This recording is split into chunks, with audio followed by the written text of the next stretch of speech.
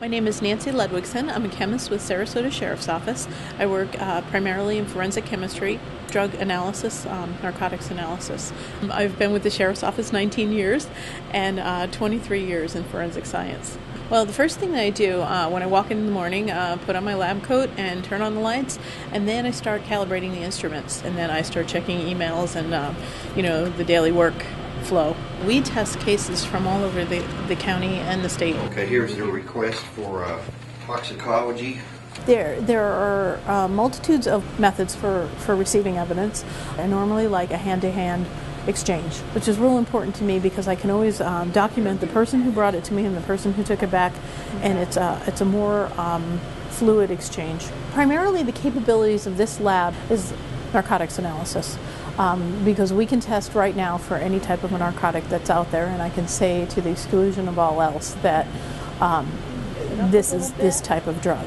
I just grab a little random sample. This is the instrument that looks at the molecular level of anything in nature. Then I inject that up into the injection port here. Then inject. The computer is sending a signal over to the instrument right now, and the instrument will run the sample. Everything that goes out of this laboratory is tested normally 5 times, and these results all have to back each other up. And a positive reaction should turn purple. And if it's positive, all of those tests should agree. And that's considered a very good positive.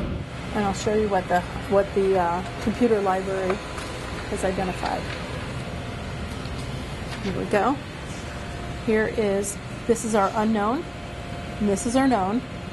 As you can see, it's considered positive for THC and illegal in the state of Florida.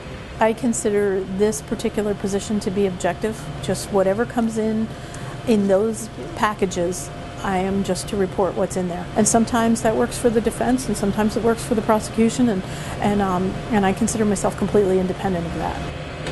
I believe that evidence is very important. I wouldn't want someone to go to jail for something that wasn't real. And that's really important. If somebody is in possession of a white powder, you really have to know what that white powder is.